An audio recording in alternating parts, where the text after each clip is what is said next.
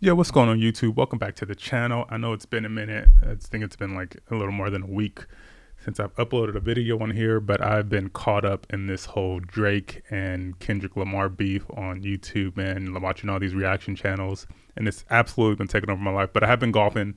But let me know in the comments what you guys think about all this, man. This rap beef is getting crazy. It's consuming my mind, and it's super fascinating to me. I don't know, but it's just things is getting crazy in the whole rap game right now. But I do want to get back into some golfing on this channel, and I was actually thinking the other day, and I was sitting down conflicting of how I want to pursue and continue growing this YouTube platform. And being that I've been putting out some really good videos as of late that you guys have been responding to quite favorably, and I appreciate you guys for that as always. But I don't want to get into a spot where I always put out these really polished and really well done YouTube videos just because of, you know, who I am and my background in video production and spending hours and hours and hours of editing videos and things like that.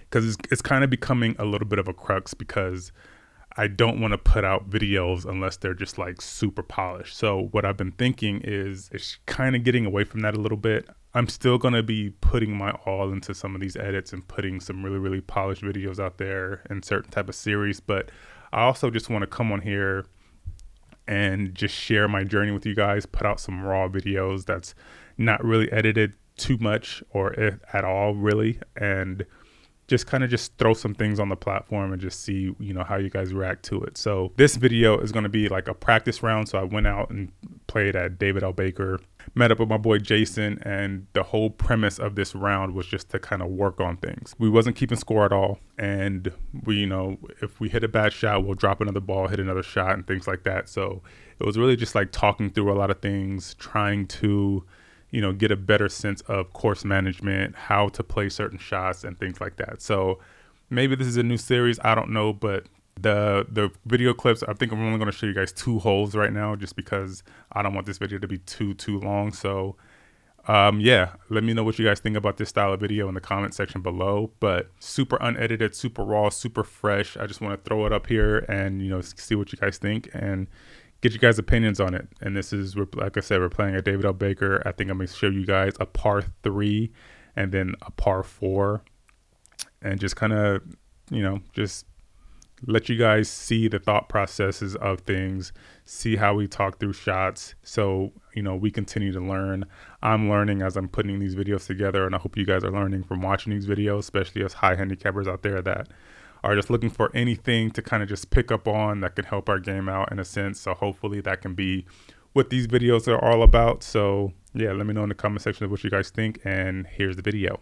All right, so we put up to a par 4, hole 4. We got 275, but we're working today, we're learning. So we're gonna play irons for this shot. I'm gonna go 5 iron just to try to get in the fairway, so I can use another iron as an approach shot and just kind of work on that aspect. So 5 iron, we're not trying to do anything special, we're just trying to put this out in the fairway.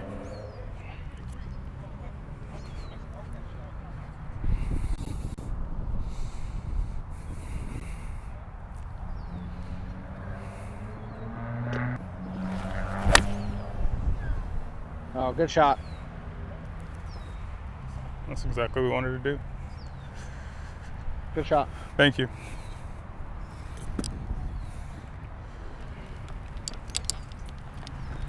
Here's another thing that goes to like my mental capacity when I'm playing golf. When I'm on a par 3, so that was a 5 iron shot, right? Right here? No thought whatsoever. I just fucking swung, and I was like, oh shit. You're like, just hit the fairway. It's just I wouldn't even think of that. I was just saying, just good swing the swing, club. good strike. Yeah, just hit the ball. So the more that I play, the more that I'm starting to understand and learn that. Which, you know, it kind of goes to that whole, you know, just get out here and groove your swing, like you said. So ever since you said that at Goose, I've been kind of like drilling that in my head and just groove the swing. Just get out here and swing. Don't worry about. Let the shot be the shot. Let the shot be the shot. This would be a 56 for me usually. What's your yardage? 86 to the center, but it's in the front, so it's playing 71. Okay, and you got what? 56 degree. Okay. When did you hit your 56 last? The hole before that one. Okay, on So 2, holes and your ago. yardage was similar?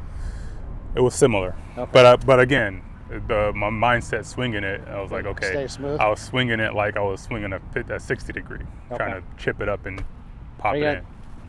So are you trying to have the same swing thought, just stay smooth, or do you feel like you need to make an adjustment? I want to have the swing thought that I had at the tee, the 5-iron, just get up there and swing the swing, don't worry about what the green is. Okay. Or should I just try to... What was your number again? 71 to 71? the front? I would say 3/4, but just stay committed. Okay.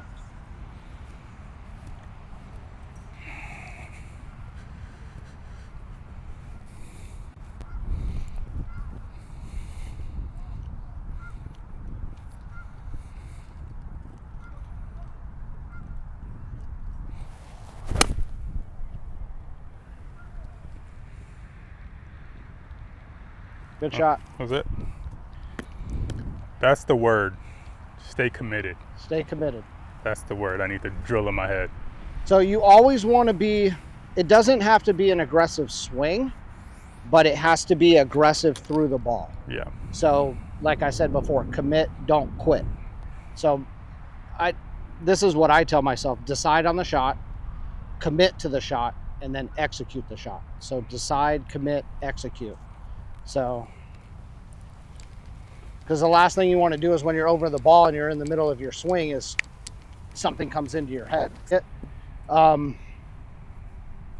So today I focused on coming back, and when you get to the back, use the body and your chest to turn.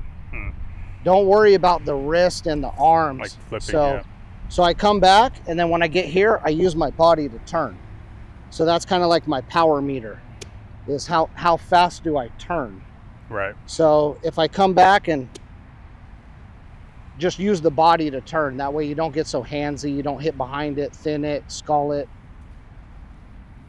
So it really helped me today when I was playing earlier. I like that.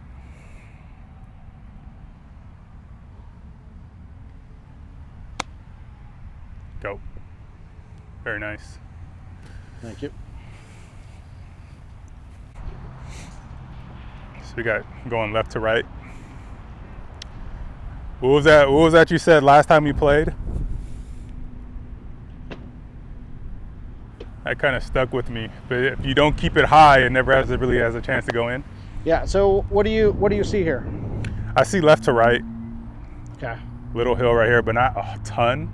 Especially, I don't think the greens are moving that crazy. So maybe like a half a cup outside. I don't see much to the putt at all. So you hit a good tee shot, you hit a great approach shot here. So I mean, this is a green light. So we definitely want to try and make it. It's not, you know, you got 10, 12 feet. So Sure. give it a run. Just don't run it past too far. Speed control is usually my nemesis.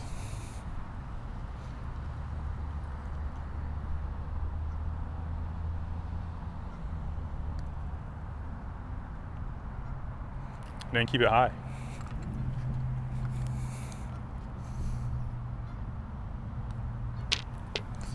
All right, let's putt that again though. So I think you're kind of like right here. So same thing. You want to commit, don't quit. Yeah. Don't be scared. Don't be scared. Be confident, don't be scared. And we saw the first putt, so we want to go left side this time. And be firm.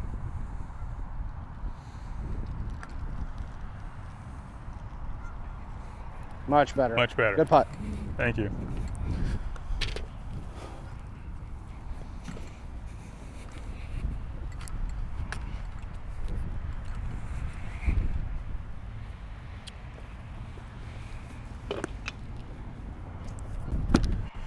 All right, on to the next.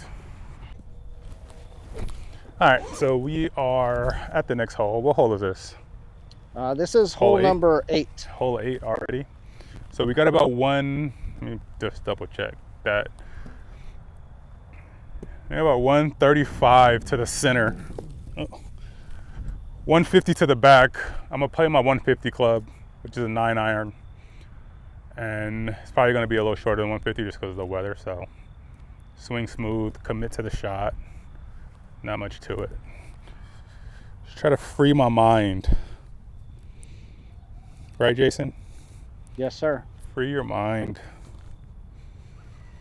We're having fun.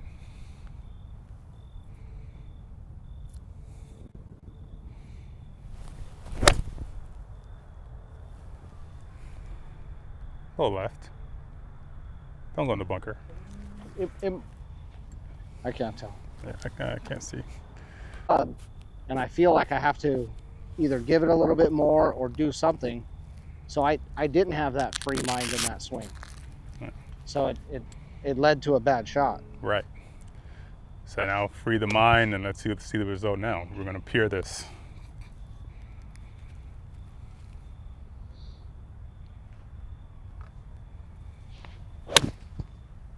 Okay. Nope, same thing. Your thought process here. So it's a pretty hard bunker. I hate these because the bounce. But we pulled a 60 degree and we're gonna open the club face, try to get it high, land it soft, because if I pull anything else, it's probably gonna hit this lip. So how I would play this shot is just kind of put the ball in the center of the stands and just kind of play it like a normal flop shot. Okay. What I usually do with bunker shots, I tend to get a little too aggressive. I like really crouch down and just stab at it. And that's usually not a good result. So I was watching the PGA guys and they just like a little more upright and just swing comfortably. See if we can pick it. So we'll try that right now. Dig yourself to the sand.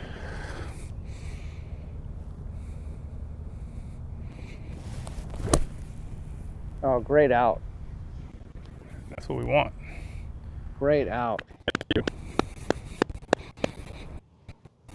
Oh, it's starting to light up. Good shot.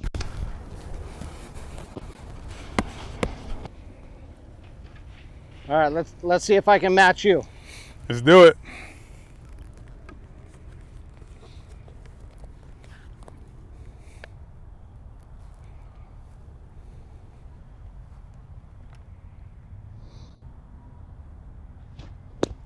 Nice. Perfect. Go. It's the same exact shot. You're a good leader. That's partner golf right there. So we're definitely going towards the water here. A little bit. I think I'm going downhill. There's a bunker behind me, so it's definitely probably going downhill and funneling to the right. So try to stay on the high side, hit it up and just kind of let it trickle down. I want to try to make this though. So about a cup outside.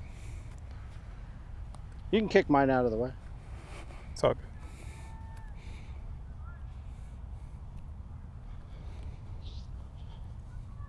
Commit.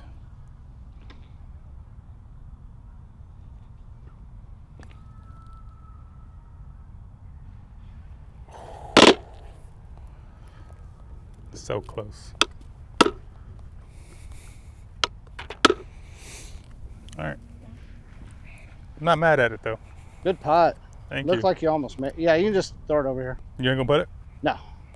Thank you. Yeah, I'm not mad at that.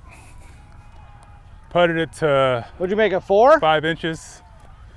A 4 out of the bunker? That was a 4 out of the bunker. And it was almost a 3. Almost a 3. So, you know. Good putt. Yeah, we'll take that all day long. That's one of the things I love about this this night course compared to other par 3 night courses that are out there. Most of them are just like all par 3s, so you can't hit, you know, other clubs at all. If you wanted to, you can probably hit driver like 7 times here, which is no. This is, I mean, of all the courses that are not like a regulation 72, right? This one's cool because it's not 1 or 2 par 4s. It's a handful. Exactly. So I think I counted it. You get 3 or 4 on the front, or 3 on the front and like 5 on the back.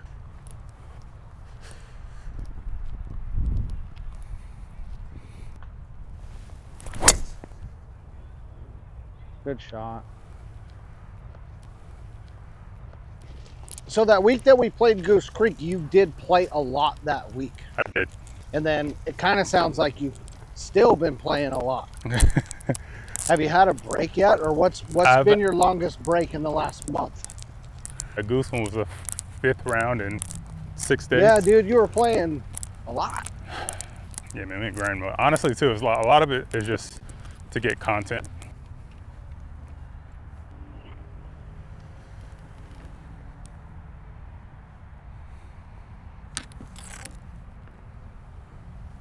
All right, so we got 133 to the center. We put a pitching wedge. That is my 133 number. Maybe I should club up. You know what? We're gonna go pitching wedge.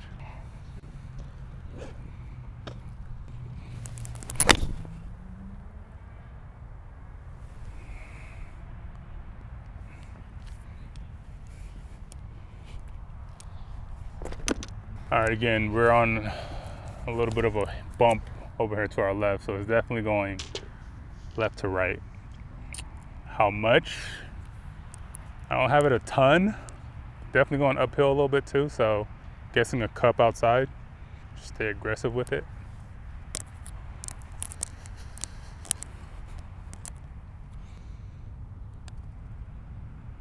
Oh, not high enough. Doesn't stay high enough, it doesn't have a chance to go in. Not a bad 2-putt though, we'll take it. Hey, that was a really good first putt. It was, so from my side, I heard what you said. So I'm looking here, like, come look at this side. I don't know if that's what it looked like on that side, but from this side, it looks like it's a lot uphill and it's really breaking. Yeah. So you gave it a good confident stroke. You got it, I mean, you had a little tap in, that's perfect. But usually when the putt's uphill too, the break is a little bit more exaggerated as well. So I thought it was a great putt. Yeah. So I just needed like maybe like an inch more to the left, probably would have dropped. We'll take it. 2-putt, like we said, we just want a 2-putt. All right, guys, there you have it. That was the video. Again, let me know in the comments what you guys thought about it. I want to try to do a lot more videos like this where I don't, like I said, putting a lot of effort into these videos, just throwing up raw content out there and just letting you guys dissect it and see the actual grind and the progression that my game is going in. And hopefully we'll continue this in the future. Let me know in the comments what you guys think, and I'll catch you guys in the next one. Peace. I can't take no loss. I don't even know what it costs. I hit the ground, then it go off. Yeah, hit the ground, then it go off. Yeah, I can't take no loss. I don't even know what it costs. Yeah, I hit the ground, then it go off.